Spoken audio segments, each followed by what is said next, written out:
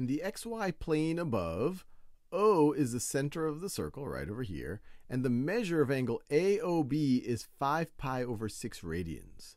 If the radius of the circle is 6, what is the y-coordinate of point A? Pause this video and see if you can figure this out before we work through this together.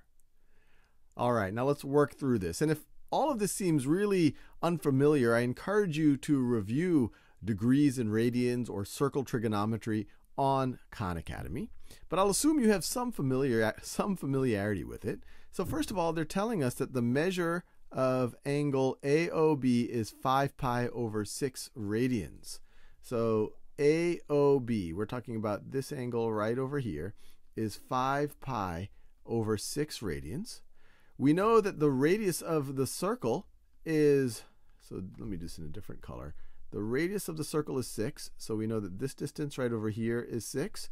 We also know that this distance right over here, this is also radius, that is equal to 6. And they want us to know, they want to figure out what is the y-coordinate of point A. Well, the y-coordinate of point A, which would be right there, we could also figure it out by figuring out, well, what is this distance right over here that I am drawing in red? And this would be a right triangle. So let's think about, can we figure out what this angle is going to be? So you might already be familiar that when you're thinking in radians, 2 pi radians would go all the way around the circle, and pi radians would get you halfway around the circle.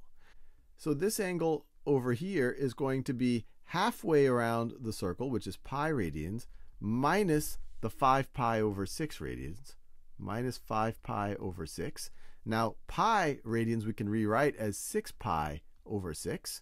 So when you do the subtraction, you are going to be left with 6 pi over 6 minus 5 pi over 6 is going to be equal to pi over 6 radians.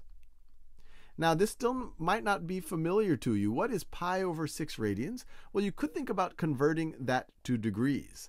We know that pi radians is equal to 180 degrees, because pi radians is halfway around the circle. So you divide that by 6. This is equivalent to, let me write it this way, this is equivalent to 30 degrees.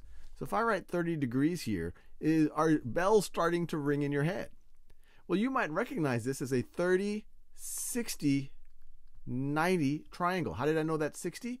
Well, because if one side has a 90 degree, if one angle is 90 degrees, the other one's 30 degrees, they all have to add up to 180. And this is a typical triangle you will see a lot in your geometric career. So it's good to know about 30, 60, 90 triangles.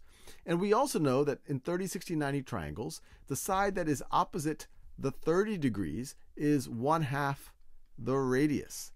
And that by itself lets us know what's going on, because this is 1/2 the radius. That's what we need to figure out. The radius is 6, so 1/2 times 6 is equal to 3. And we're done. That is the y-coordinate over here. It is 3.